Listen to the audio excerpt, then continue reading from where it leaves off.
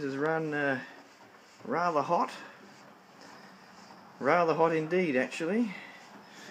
And actually what's actually happened is the fan bearing is actually seized up, so we've got to get a new one in there.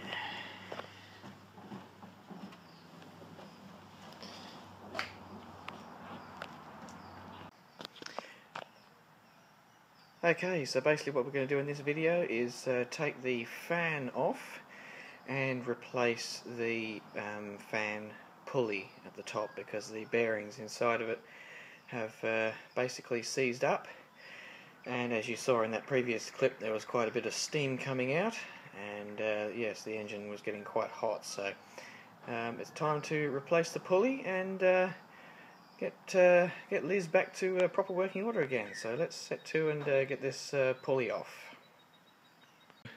We need to slacken off this nut so that we can slacken the fan belt and slip it off at the bottom. So this nut needs to be undone so that we can actually get the fan off. This nut here, we actually undo that to get the pulley off of this arm arrangement here. So what we need to do is undo this one at the bottom so that we can actually slip the fan belt off and remove the fan and pulley arrangement from the car. So I'll go ahead now and undo those nuts, and we'll show you what it looks like when it's out.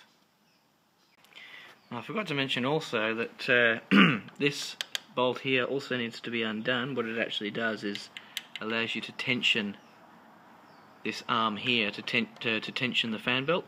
So this this tensioning screw needs to be backed out so that this can move more freely. And I've already backed it out a little bit, so you can see now that the whole arrangement is loose. So I'm just going to finish undoing this nut so that we can get this off, and then we can get the fan belt off, and then we'll be able to get to the pulley. So just bear with me, I'll just finish undoing this, and then we can get to the part that we're looking for. Okay, so here we have the fan and the drive pulley for it, which you hear that squeak in there. The bearings inside it are basically shot to bits.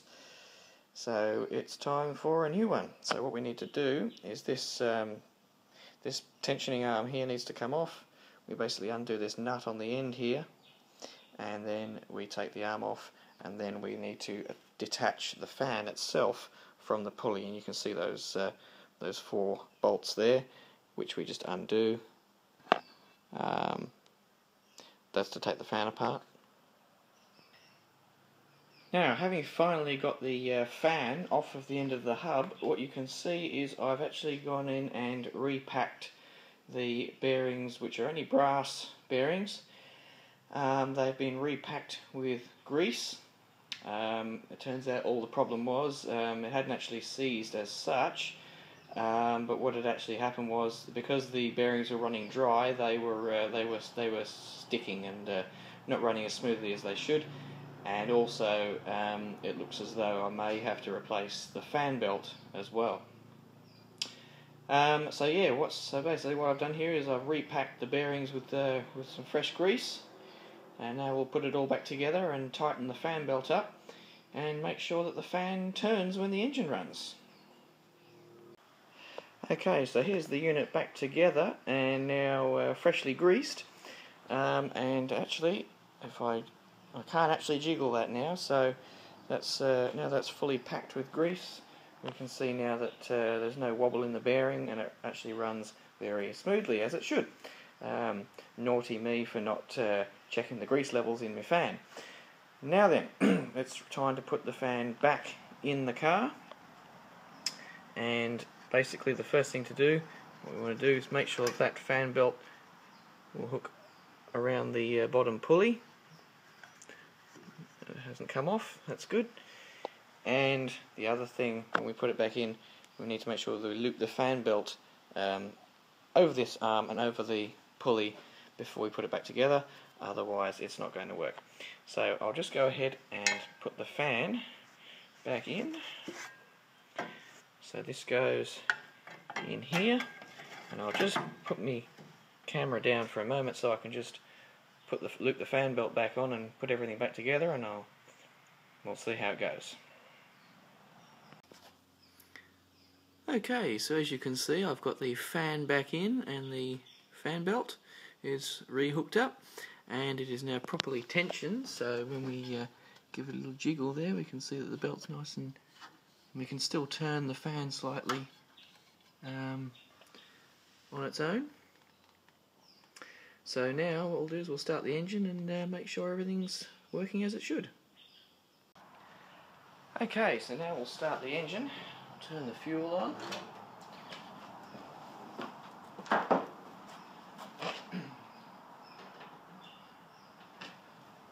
And just to keep this video short, I will electric start.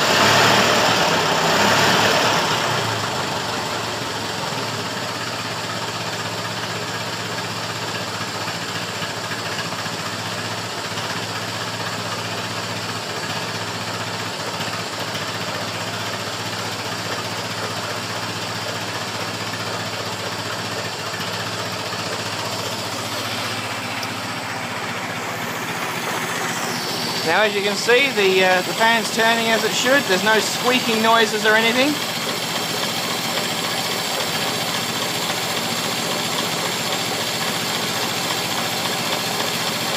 Everything's working properly.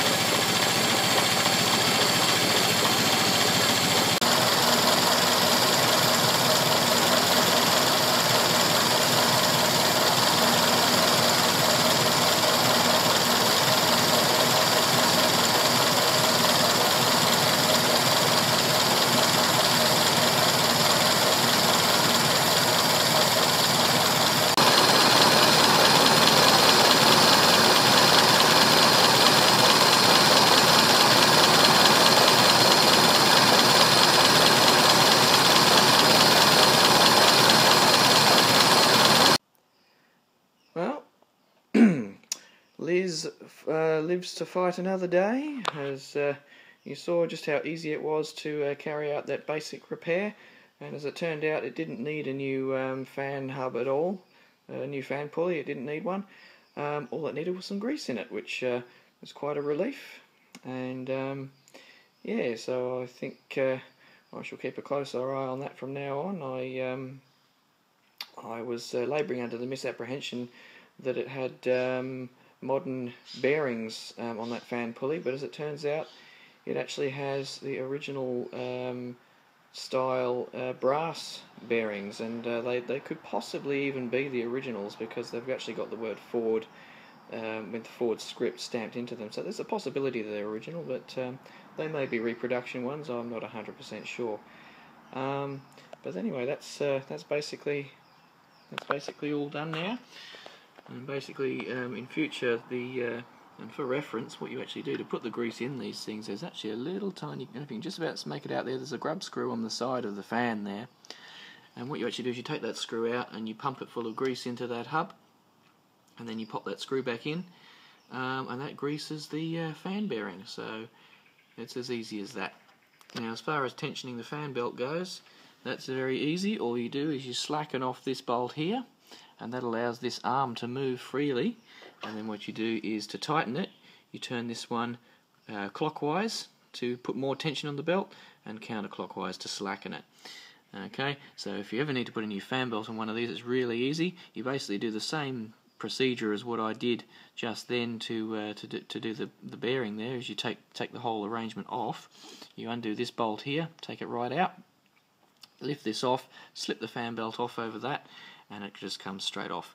And down the bottom, basically, you can just about make it out down there where the crank handle locks into the front of the crankshaft. What you do is you actually slide the crank handle all the way forward, away from the car, which lets you slip the fan belt off the front of the hub, and it just slips in between the crank and the pulley there. So I hope this video was educational, and hope that you learned something there, and yeah, we'll see you in the next video. And don't forget to visit the website. That's www.fordmodelT.net, and also don't forget to check us out on Facebook. The links are in the description. See you for now.